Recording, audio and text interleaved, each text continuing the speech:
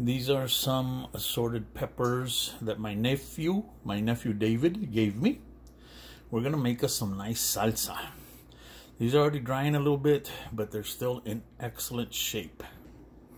All right, so you de-stem them or take the stems off. Try to keep them sealed because we're gonna boil these.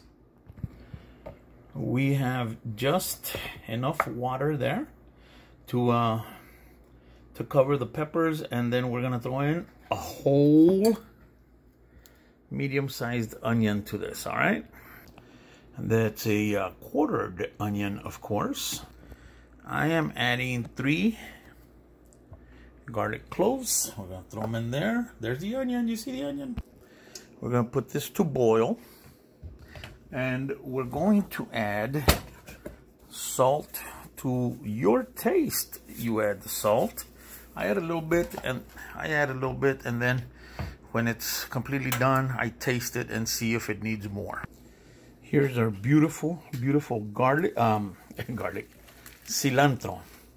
I don't think I'm gonna use all of this. I'll use about half of it. There you go. Now you can cut your cilantro however you want, but I have found that the best way to cut cilantro, to finely chop it, is to fold it in half as much as you can, get it in a tight little wad, and then start chopping at the beginning.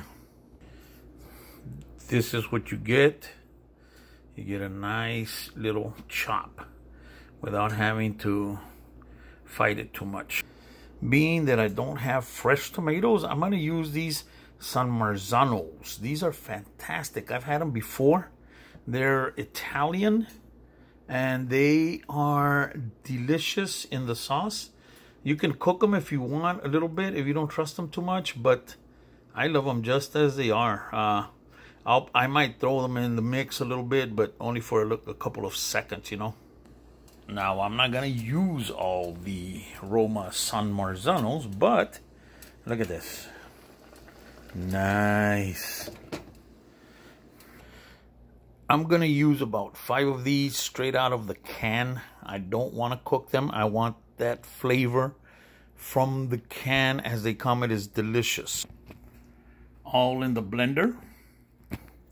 And after hitting pulse a few times, this is what we get. A nice, beautiful, delicious, chunky salsa. Throw in your cilantro last. Don't ever cook your cilantro, and a zest of lime.